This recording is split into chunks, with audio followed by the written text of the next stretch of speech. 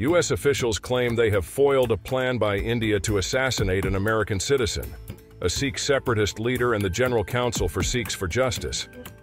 This plot, reportedly directed by a top Indian government official, was set to unfold on U.S. soil. Details of the assassination plot remain scarce, but the Financial Times reports that the U.S. warned India's government about completing its goal. It is not known whether this warning led to the plot being abandoned or if the FBI had already taken steps to thwart it themselves. Amidst these international tensions, federal prosecutors have moved swiftly, filing a sealed indictment against an individual involved in the plot. The White House has indicated that India's government expressed surprise and concern upon receiving the U.S. warning, a sign of the delicate nature of this international incident. As this story continues to unfold, the implications for U.S.-India relations and global diplomacy are significant. How should the international community respond to such allegations of state-sponsored assassination plots?